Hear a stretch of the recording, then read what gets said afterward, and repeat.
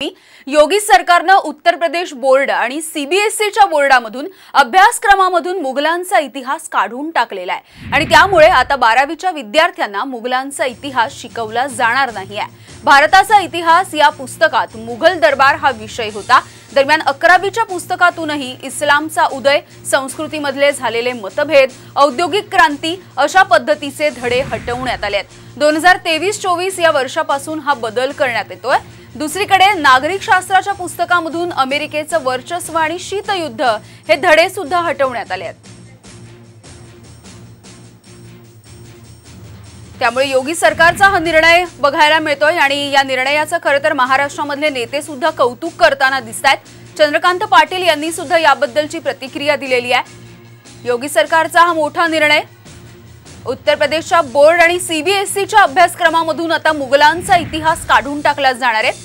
एकीकडे महाराष्ट्रामधले नेते याचं जरी समर्थन करत असले तरी सुद्धा आता यावरून काहीसा वाद सुद्धा निर्माण होऊ शकतो।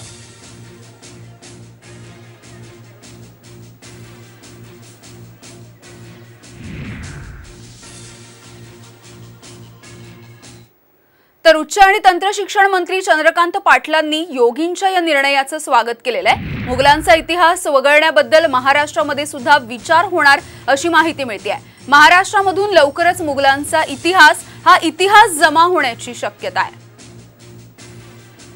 आम्हाला छत्रपती शिवाजी महाराजांचा इतिहास शिकताना 1 पान आणि मुघलांचा इतिहास शिकताना 10 पानं काय आवश्यकता नाही। आम्हाला छत्रपती शिवाजी महाराजांचं 100 पानी पुस्तक अभ्यासक्रमामध्ये पाहिजे। धर्मवीर संभाजी महाराजांचं चरित्र 50 पानं पाहिजे। डॉक्टर बाबासाहेब आंबेडकरांचं पाहिजे। महात्मा ज्योतिराव फुलेंचं पाहिजे। अशी ज्या महापुरुषांचं चरित्र वाचून आम्हाला स्फूर्ती मिळेल, प्रेरणा मिळेल ते आमच्या अभ्यासक्रमात आणा।